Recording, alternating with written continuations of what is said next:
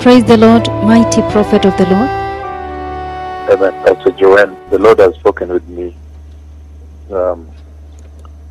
this first night, this day. The Lord spoke with me in a very, very profound way and in great detail about the upcoming revival meeting in Ghana. Again, the Lord has spoken with me very clearly about the visitation of the Lord that's coming up in Ghana. And in that conversation, most of this past night, the Lord took me to Ghana. He was showing me the condition of the church in Ghana. There is a lot of sin in the church, immorality, false apostles, false prophets, false teachers, false evangelists, false pastors, everything, the whole combination.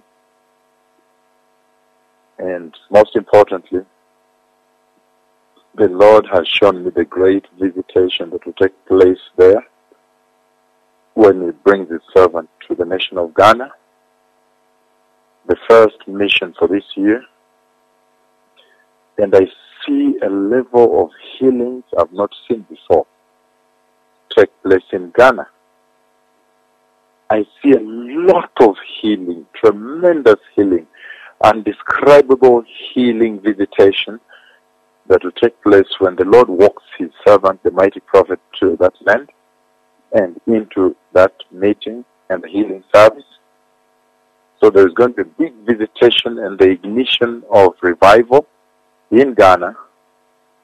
So revival is coming to the nation of Ghana. The big revival. I've probably not seen that type of healing that is going to take place in Ghana.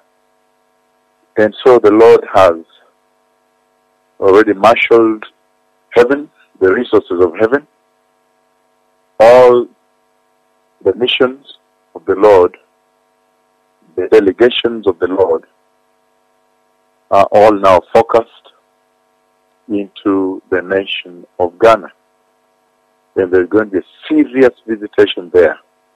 And that means the Lord is expressing His intent and His blessed objective and purpose at this hour of visiting other nations with this historic revival that Kenya is enjoying.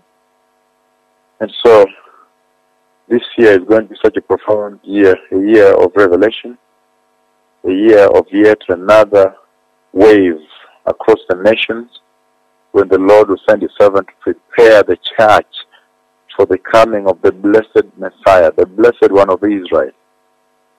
He is coming. Remember, every single day that passes by draws us closer and closer to the coming of this wonderful Savior, the Redeemer of all men, the Christ, the Messiah, the Prince of Peace,